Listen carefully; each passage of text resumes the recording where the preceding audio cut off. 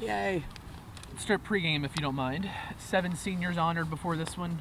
A lot of really important seniors, too. What do they mean to this program? Oh, anytime you have players that have given their blood, sweat, and tears for the program, they just mean so much and part of the West Virginia family. So it's been a great ride with a lot of them. Kenzie Young's been 6 years, you know, and then obviously we got some 5s and 4s and 3s, but it's exciting for them.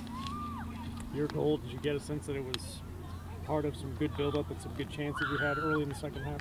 Yeah, I mean, I felt that, you know, unfortunately we had a couple other chances we should have finished, but yeah, I mean, I think we worked hard for that final goal, and it's just unfortunate that we came away with a draw. The discussion the officials were having, was that offsides? Well, the initial sideline guy said it was offsides, but it was a deflection, so that's where he lost me from the opposition Cincinnati player, so that's where it was a little bit questionable. And then obviously the corner kick itself, you know, that's something we'll have to look at. What'd you see on that play? I don't know if I'm allowed to talk about it, but it wasn't a corner kick. I can tell you that right now. We had replay, but they'll have to adjust to that.